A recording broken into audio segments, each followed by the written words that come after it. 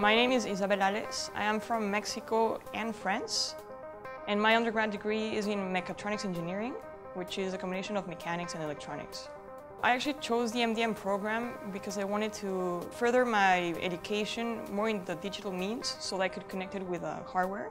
And I saw this program here in Canada and I really liked how it's project oriented.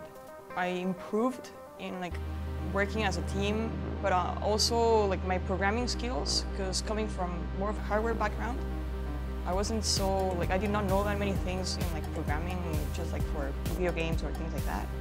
My transition to come to another country to study, it was actually quite subtle because I wasn't the only one moving from home to another country.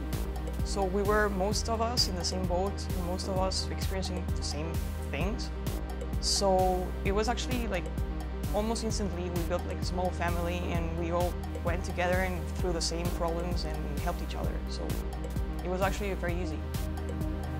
The faculty are really nice. It's really easy to just talk to the people and to get some ideas, to get help in a sort of way to pursue your career, to meet new people around the city so that you can network. Coming here to Canada, to the MDM program, I met new people with different backgrounds, so architecture, engineering, artists, but also the industry in Vancouver in particular, and which is varied. There's a lot about video games, but there is also just software and social media and different things. So it just expanded my horizon. If you want to take the MDM program, go for it. There's nothing to lose. I would say it's the opposite. You have everything to gain. It's project-oriented, so you learn by doing, which is, in my mind, the best way of learning.